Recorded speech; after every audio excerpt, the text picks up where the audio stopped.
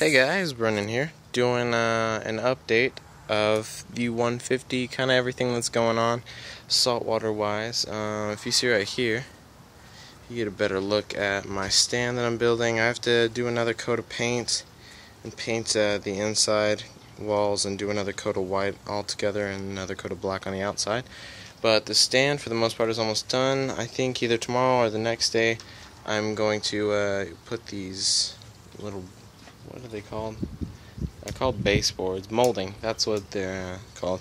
Moldings along the sides and the tops and the bottom and everything like that. Today I actually went out to Lowe's. Actually, about a week ago, I went online and I ordered a new bulkhead. This one is a Lifeguard Aquatics bulkhead. I mean, you can't see that, but you know, it's a lot nicer than the one that was, on here before. This one's kind of old. I didn't really trust it. So I went out and I got the parts for it. This is the adapter to the PVC standpipe. This part goes in. It's the same part as this. So that screws into the top like that. And then at the other end of the bulkhead, I have a 1 1/4 inch reducer. Let me know in the comments if you don't think this is if you think this is too small, because I was looking at 1 1/4 and 1 1/2. So if you think 1 1/4 is too small for 150 gallon, let me know. I can go swap them out before I glue them. So that'd be helpful if you guys can let me know. The reason I went with the 1 1/4 is I have a bunch of 1 1/4 PVC, so I figured it'd be cheaper, and I figured it'd be able to handle it anyways. In other news, in the 150, if you can see right there, I did go ahead and silicone seal it into place, and I put the overflow box back together. I know it's scratched up, but it doesn't really bother me, and I got all my silicone in place. I messed up in a couple places, but it's silicone, so I did that on Saturday. So next Saturday I'll do a water test, and I'll post a video of that. I'll put it up here on the stand and do a water test. So other than that, let's see, I got a light fixture. A buddy of mine, Lewis, he hooked it up. He had this fixture laying around. It is a Core Life 48 inch 2-bulb T5, and it's not on right now because I have everything plugged in over there, but it's just the standard one, no moonlights or anything like that, so it should help out. I mean, all I had was a standard freshwater aquarium T8 bulb, so that should help give it a little bit of color and everything. And then over here we got kind of like a giant pool of everything going on. This is the BioCube, and what I went out and did today was I got about 4 gallons of this distilled white vinegar. This is from Target, and I went ahead and poured it into the BioCube and filled it up with water. And right now, man, I got a lot of stuff in there, to be honest. First of all, I did this so I can get all the core line off the back, and as you can see, almost dropped my phone in there. There's no more core line over there, so it already, scrapes off pretty easy. So I'm gonna let it sit for 24 hours. But other than that, I have my ASM G2 skimmer in there in the collection cup. I have my water changing pump. I have all 3 of my power heads, and I have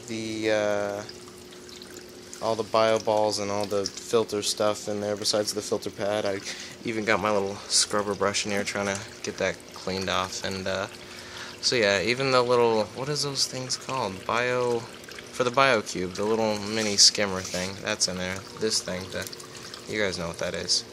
So it's all in there. I'll probably let it go until tomorrow afternoon. Then take everything out, scrub it up, clean it, spray it off, and then it should be ready to go. Let's see, other than that, not a whole lot left to do to get this 150 up and running, which is really exciting.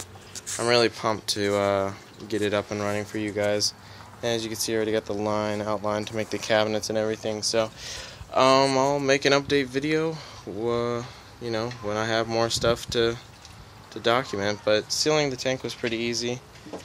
Didn't take too long, and I got it done pretty easily. I didn't really have any problems. It was actually a lot easier than sealing a smaller tank. You have a lot more room inside there. But yeah, alright guys, thanks for watching.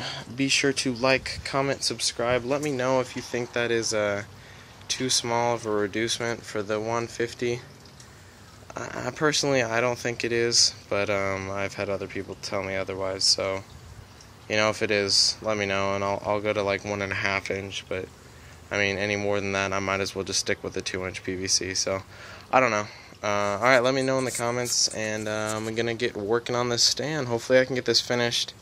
Well, at least the front panels, the squares cut out tonight, and then have it mounted on here. So that'll be pretty cool. And then having all the skimmers and everything clean will be pretty cool. So,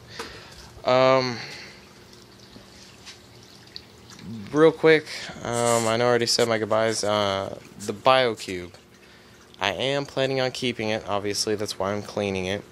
I'm going to keep it, and I'm going to run a really, really lightly stocked tank. I'm probably going to modify the whole back chamber and do my own little twist on filtration.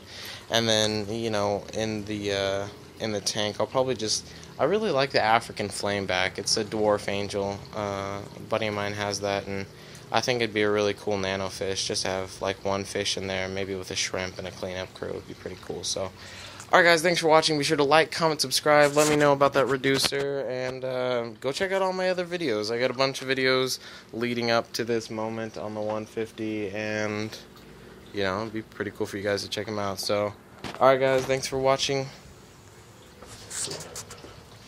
Peace. Hope to get this thing done soon. Alright, later.